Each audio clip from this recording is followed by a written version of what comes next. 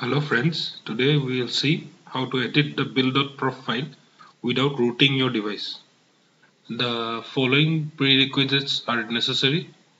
First of all, you should have the unlocked bootloader of your device. Secondly, you should install the minimal ADB and fastboot tool on your computer. It can be downloaded from the internet and installed. ADB is Android Debug Bridge. It's a command line utility that is included with Google's Android SDK. ADB can control your device over USB from a computer, copy files back and forth, install and uninstall apps, run shell commands, and more. And I have minimal ADB and fastboot already installed on my computer. I'll show you the location. It's in this location.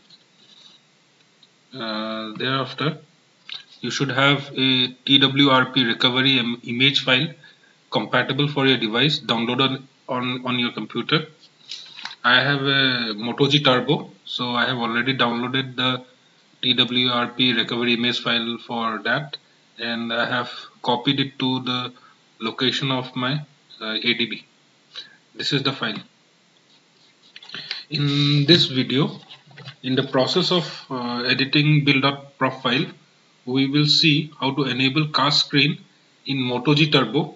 By default, Moto G Turbo on Marshmallow doesn't have the cast screen feature. So by tweaking this Build.Prop, we can enable cast screen feature. Moreover, we'll require a editing tool. I prefer Notepad++. Now let's see whether the cast screen option is enabled or disabled by default. Let's go to the settings menu. The settings menu, click on display, scroll down, click on cast. You see there is no option to enable wireless display. Now you have to go back to the settings menu, scroll down, and now you have to enable the developer option. To enable the developer option, click on about phone and go down, click on build number 7 times, tap on it. 1 2 3 4 5 6 7.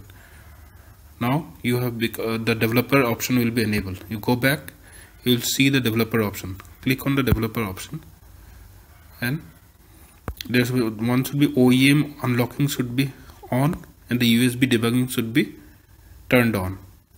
You just do one thing, turn it off once and connect your mobile to the USB cord.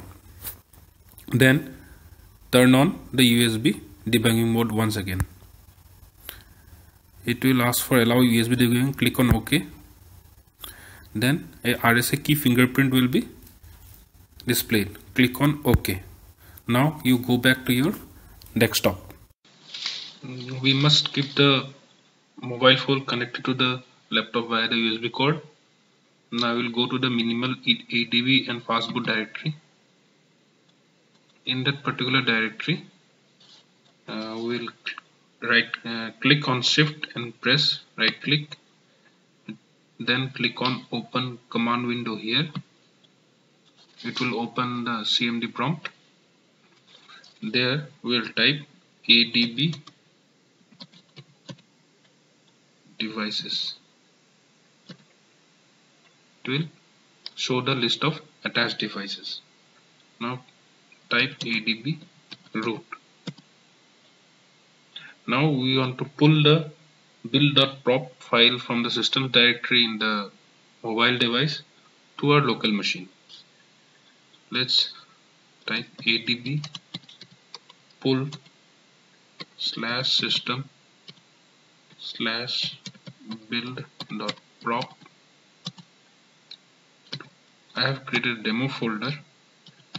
Inside it, I will copy the Build.Prop file. Press enter. It will give a 100% successful message. Then we go to the particular folder. So let's see, we got the Build.Prop file. Create a backup of this file. create a backup folder.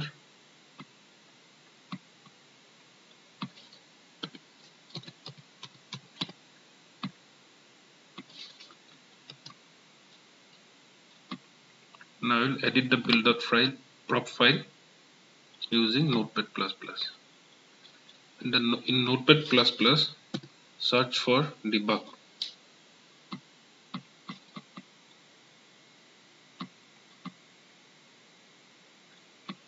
When we reach this option, persist.debug.wfd.enable equals 0, change it to 1, then save the file.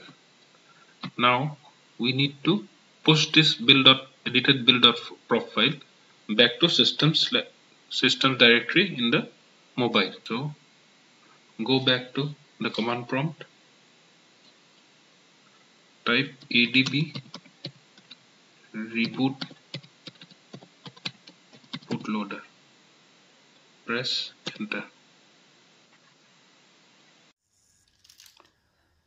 When we type adb reboot bootloader, the mobile device will reboot and will pause at this screen, which will display the serial number of the device, and if the bootloader is unlocked, it will say device is unlocked.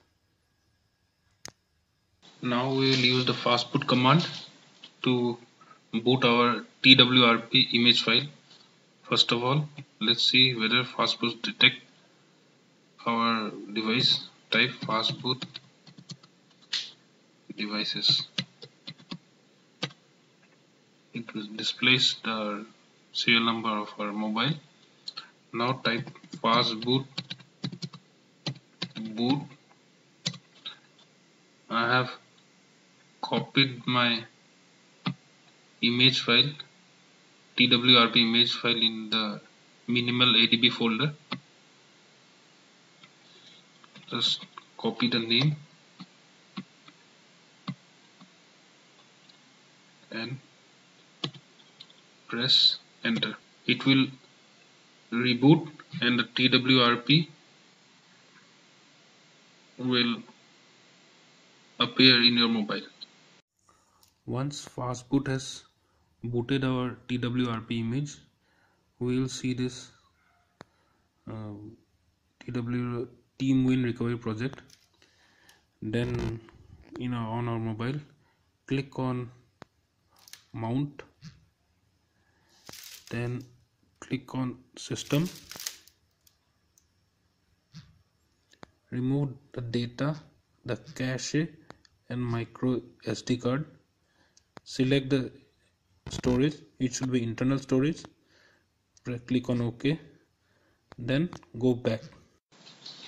Now we need to push back the file to the system directory. So type adb push d/demo/build.prop file, the location of our edited file, to the systems directory, system/build.prop file, then press enter.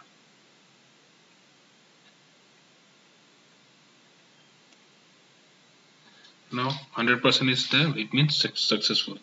Now change the read authority of the file. Type in adb shell chmod 644/system/build.prop. Then type adb reboot. This will reboot your mobile. Now let's check whether the wireless option is present under the cast icon. Go to the settings menu.